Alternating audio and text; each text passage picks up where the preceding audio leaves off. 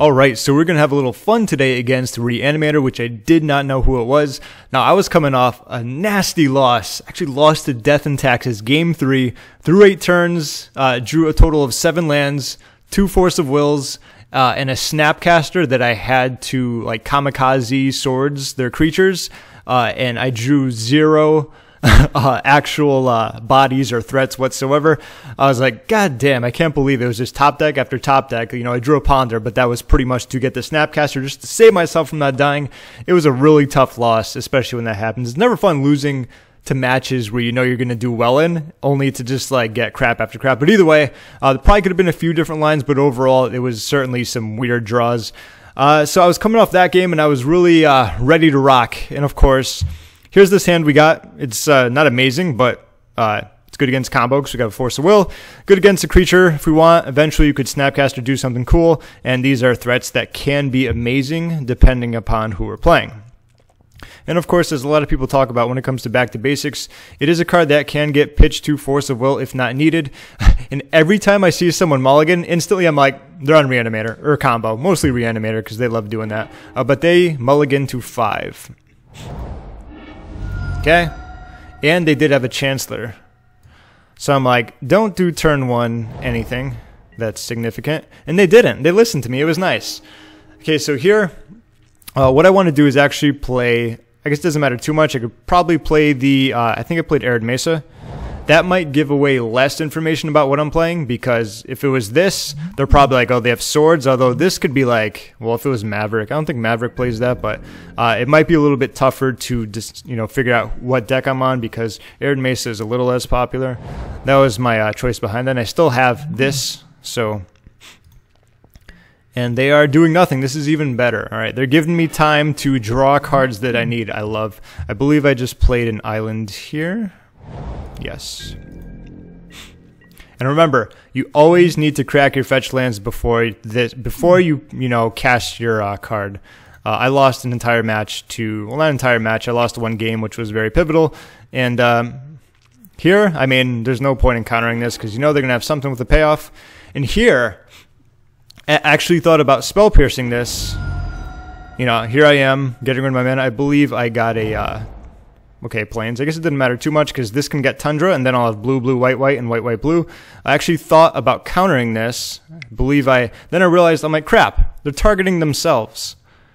Should have done that before. It's very rare where I'll tap and untap because it gives away cards you have in your hand, unless you're doing that purposely. Like if you didn't have one of those, you could tap and untap, but I let it go because of that. Cool. So now they have Chancellor and Animate Dead. Yep. Now they're going to Animate Dead, and we are going to Spell Pierce that, and of course pay 1. So now they have just this in their hand. Cool. And the cool thing is that the opponent actually didn't give up, which is nice. You know, usually not the worst draw in the world. Here, what I wanted to do, there was the opportunity or possibility of playing Narset, where that's going to stop Faithless Looting, and then even if they drew a card I need to force, it would be Force of Will, pitching Back to Basics. Here what I decided to do is nothing, because I want to play Snapcaster. If they play something, I can pierce it. If not, I can just play him to start attacking them, whatever it's going to be. Or maybe I did. Okay, it's funny when I say I'm going to do something and then do the complete opposite. Okay, so I did do that. Those are both good plays there, because like I said, I have backup protection, because if they drew a discard, card for me, it wouldn't matter, because they'd get rid of Force of Will. Then next turn I can still Snapcaster and Pierce unless they drew a Reanimate, which still they would only have 2 lands, so either one is fine. I got some nice cards here. I went with the Force of Will. I remember there was a game where I played against Reanimator, and it was the same cards, like Spell Pierce and Force of Will. I remember I took Spell Pierce. I took the right one this time, I believe, because they're going to be getting out of Spell Pierce range soon. So they did draw a Thoughtseize, so it's still not a big deal. That still does nothing, because this is all they have in their hand. And we have a Ponder will do here. Let's play this. And right as I was about to ponder there, right as I was about to say, it's really great that my opponent hasn't conceded, and then they go ahead and concede. But either way, what I would have done there is played Ponder, If I liked it, kept the top card, I could have shuffled the rest away. And my plan was going to be end of turn, Snapcaster, and pierce anything they do. Even if they don't do anything, I'm probably just going to play Snapcaster to start beating them down, and then have a lot of protection in my hand. Either way, that was Reanimator Game 1. It's always awesome to win Game 1 against combo, especially Reanimator, because I personally don't care for the deck. It was the first deck I ever played in Legacy, just because it was, you know, I didn't even know Legacy was a format. I just found this deck, I think it was on like Essential Magic, where people were rating them, and they had a high rating, so I'm like, oh, this looks like fun.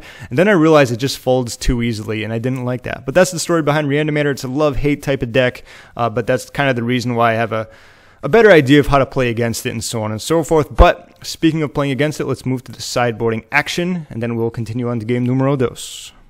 Reanimator on the wall. Who's the biggest, clunkiest combo deck of them all? We'll find out today. First and foremost, we like Force of Negation. We like Vendilion Clique. We love Containment Priest. We love Rest in Peace. I've talked about this before. These pretty much just hit Animate Dead. And do they bring any other enchantments? No, not that I can wear.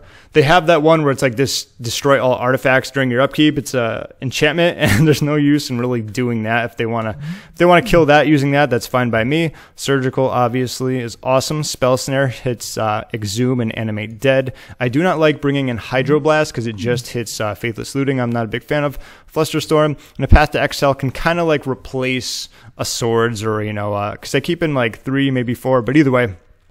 Here I take out a plains. They don't play Wastelands, so Arid Mesa can now either fetch white plains, can get Volcanic Island or Tundra, so that's why I keep in the Volcanic Island here. So take that out. Let's see what else is bad. I don't like Jitte in this. I'm not looking for card advantage with Stoneforge to shuffle it away and so on and so forth. We're going to take out back to basics here. And what else? Let's see. So since I am bringing in, let's do this. These are the cards I'm bringing in. Since I am bringing in Path to Exile, I'll take one out at least, maybe 2, because I like this better because they're not gaining any life. You know, it's just kind of an upgrade. You don't need a ton of them. These are good if they're not playing Grizzlebrand, and sometimes it happens where they don't draw an Entomb. They just, you know, draw 2, discard 2, and they happen to have some random creature. I still think it's a really good one to have, but that's kind of my opinion on that. Jace is good for bouncing. I've talked about this previously, whether you want to be on the plan where like this is kind of your last resort, if they have like Iona and you need to bounce a creature. Personally, I'm not a big fan of it. Coming up soon, I'm going to be using Little Teferi, where I'd probably have that instead because you can at least get card advantage out of it. Narset isn't the worst, but I think what I did is 1 more Plow. Let's look at everything else. Snare, Pierce, Ponder, Fluster, Brainstorm, 3 removal, 3 Stoneforge. That looks good. This looks good. And here I can pretty much either take out a True-Name or a Narset. Now, Narset actually isn't that bad. Yes, you're probably going to lose right away if they do their thing, but when the game extends out much longer, keep in mind that this kind of shuts off Faithless Looting. If they already have a ton of fatties in their hand, and you know, it's probably not going to be a big deal, but it also shuts off Grizzlebrand. So if you can actually get this out and they go for Grizzlebrand, a veteran player obviously isn't going to draw cards into it. However, it will allow you time to maybe have Swords or Path to Exile that extra turn, maybe use a Ponder, use a Brainstorm, look for some type of removal, whether it's going to be these 3 or these 2 here, and so on and so forth. And that's pretty much it. We got a ton of blue cards. We have a ton of hate with the 2 Surgicals. We have the Containment Priest, the Rest in Peace, a ton of counters. Vendilion's great against combo. True-Name is probably the clunkiest card here, so if you wanted to take out 1 more and maybe replace it with a Swords like this, you could do that as well. Despite the fact that like these aren't good against Grizzlebrand, I still think they're overall good to have because a lot of other creatures, I know they play Archetype of Endurance, so if that's in there, that could be troublesome. Usually once the creature is on play or in board, whatever you want to say, it is going to be challenging, but I've won a lot of games from removing creatures once they're on the battlefield, so I don't mind having those. They're just great spot removal, and sometimes they work, sometimes they don't. That's kind of the risk you gotta take when you're building your deck and obviously taking out cards. Kind of like Hydroblast, it's only gonna hit, you know, Faithless Looting. If it does, it's great. But even if it does hit it on the way back, they can flash it back. So that's something to think about as well. But this is how I like doing it. Like I said before, I've had times where I'll keep in like 1 Jace or not. It will fluctuate every time. It's not a perfect thing. But this is a rough idea of what I'm doing for this game, this matchup. Now that that's done, let's move on to game numero dos. All right. So we have game number 2. And we are going to be on the draw. We're going to be against Reanimator. And what I don't like about this, I've had many games where I'm very successful with only 1 land, but aside from that, you know, like let's say first turn, end of turn, I could do Brainstorm maybe, you know, at the end of their turn, but That means they've already had 2 turns. I could keep up Spell Pierce, but this one's very rough. I don't like this, and plus, like, this could be okay. This is just, a way to win. Eventually, it's kind of slow. This is a removal that's not the greatest in the world. We're probably not casting that anytime soon. And this creature kind of just sucks. It's usually once everything smooths out, you bring it in, you play it to help win, or you pitch it to force. So with that being said, this hand is it's kind of mediocre, and I know I can do better. Maybe I do, maybe I don't, but I decided to mulligan this one. Plus, I am on the draw, so I have the luxury of not losing too many awesome cards. Okay, this one is slightly better. It's still very slow. I decided to go with it because I didn't want to go down to, what would that have been, 7-6 to 5. 5 could have been interesting. Like, once again, this is really slow. Like, if I'm getting the turn 2, I'm going to win, which against Reanimator, you're probably not. Unless they get some dinky Chancellor in play, I could actually Swords that, but even if they have discard, I'm going to be in trouble there. So I decided to keep this one, and when it comes to this, I think I got rid of, let's see, either Stoneforge or Snapcaster, because I'm not gonna be playing Stoneforge anytime soon. Also not gonna be playing this anytime soon. So it was, yeah, Stoneforge. That makes sense. No Chancellor trigger. Cool. So ironically enough, if I did have my other hand, remember it was like Brainstorm and Spell Pierce. Okay, so what I can do here is I don't have any counter magic, so I can't hold up, Pierce. I could do that, which means, maybe they won't go for it. That is a possible play. But considering this, let's see, if they do reanimate, Exhume or Animate Dead, they're probably getting Grizzlebrand, and once that's in play, swordsing it isn't going to be a big deal. I'm going to be in big trouble, so I think my best bet here is to actually crack this. Get a Ponder, play Ponder, and hope for the best, which nothing really happened there, so that's just pretty much a shuffle. And we get a nice little, beautiful little plains.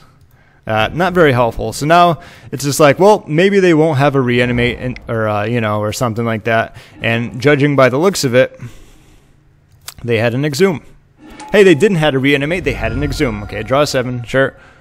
Okay, so at this point, this is one of those actual rare times where I will concede for information because I don't want them knowing I have this. Remember, when it comes to Reanimate, they sideboard very weirdly. Like it's obviously different for every person. I've had someone bring in 4 Reverent Silences for me. So like maybe if they saw this, that means like they're not going to bring any of those in because I do have Rest in Peace. So I actually did decide to concede here because if you think about it, like next turn, regardless of what they take, this isn't going to matter. They've already got their dude in play.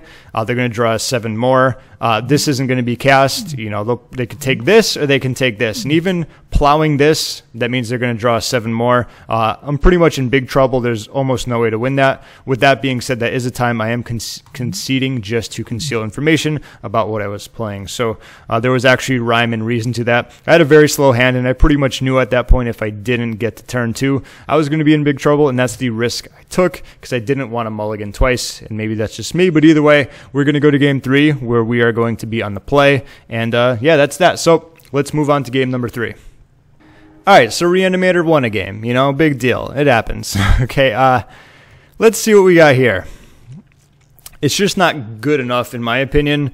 I mean, obviously this can nab a Exhume and Animate Dead, but that's assuming they're not going to be playing any type of discard. These are just going to be played late in the game, so let's mulligan this one too once again. Okay, well then.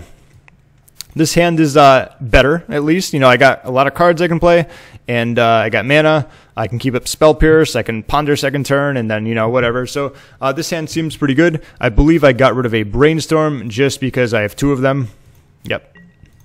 So here what I decided to do is Island nothing. I do have a Spell Pierce.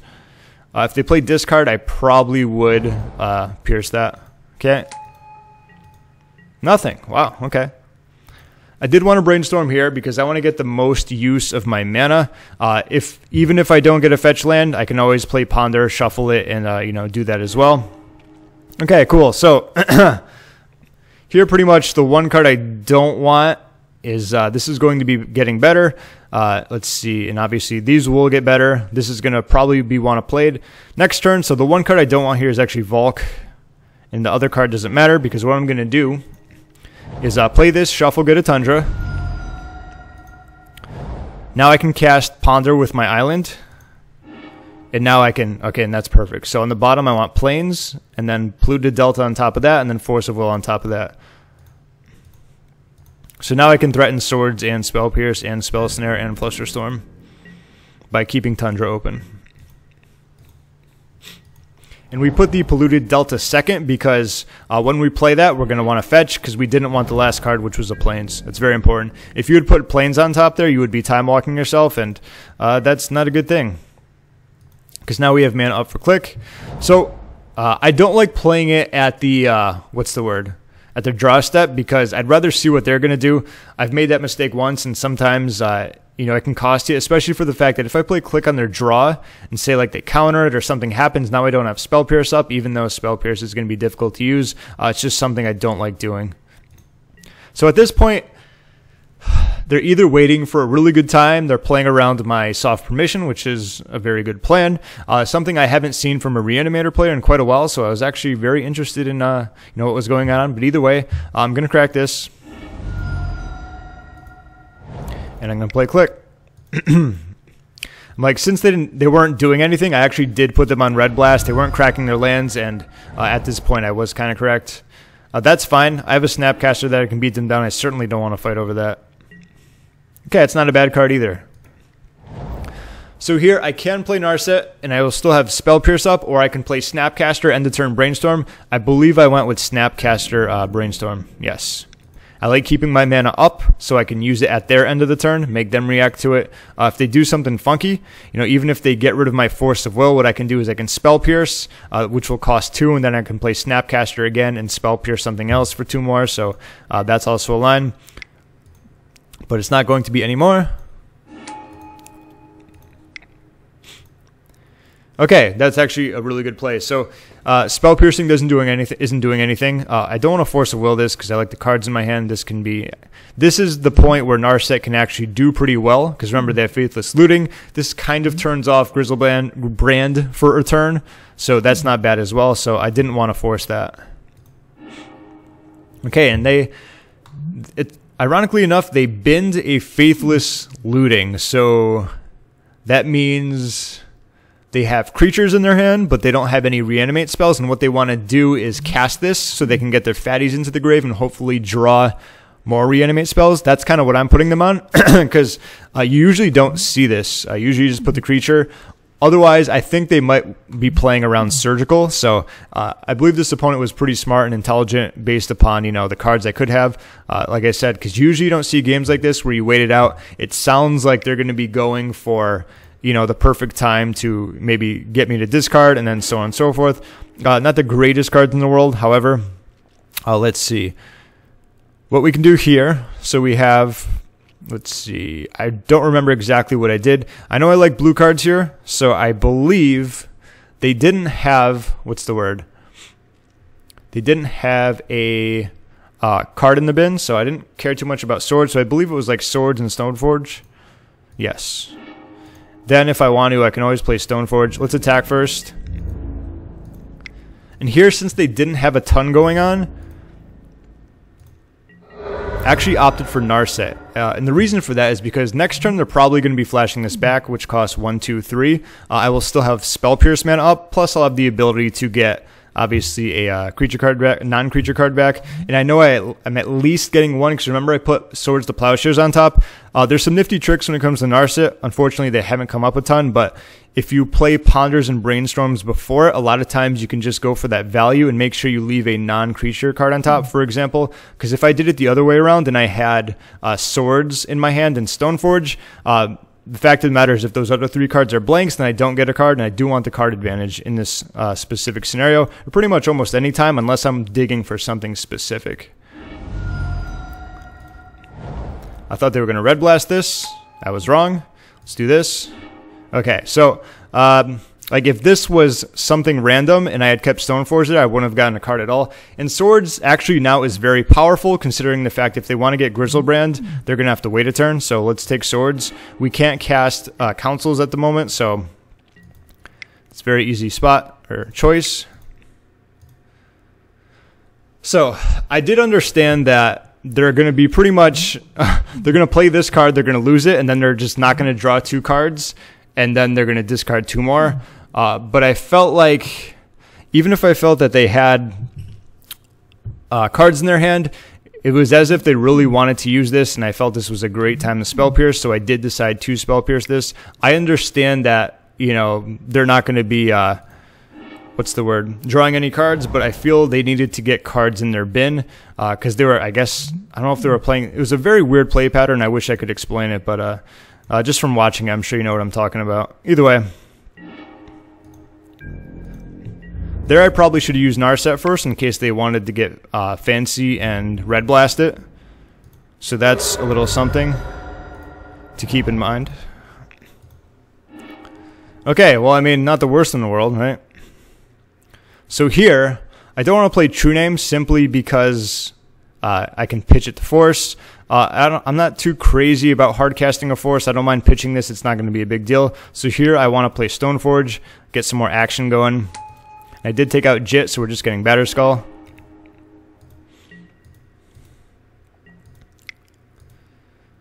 Okay, and we have, I mean, there is a reason to possibly Force of Will this. By doing that, we get to pitch True-Name when we get to hide our hand, which if you think that has any significance, because usually if you force something like this, that means you're protecting something else. But in this scenario, I didn't mind them taking that and losing 2 life. Sure.